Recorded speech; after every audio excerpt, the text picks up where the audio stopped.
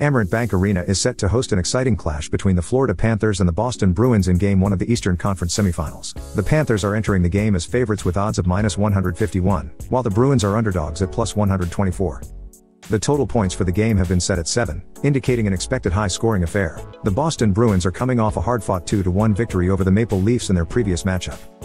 Despite not being at their best offensively, the Bruins managed to secure the win with only 2 goals from 31 shots. They had 2 power play opportunities but were unable to capitalize. Defensively, Boston has been solid, conceding 221 goals this season, and their goaltender, Jeremy Swayman, has been a key player with a save percentage of .919. On the offensive end, the Bruins have scored 263 goals this season, ranking 13th in the NHL. Their power play has been effective, converting 22.22% of their opportunities. However, they will face a tough challenge against the Panthers' defense, which has a penalty kill rate of 82.47%. The Florida Panthers are coming off an impressive 6-1 victory over the Lightning in their previous matchup, winning their first-round series. They had 4 power play attempts but failed to score. Offensively, the Panthers have been strong, scoring 265 goals this season, with a shooting percentage of 9.59%.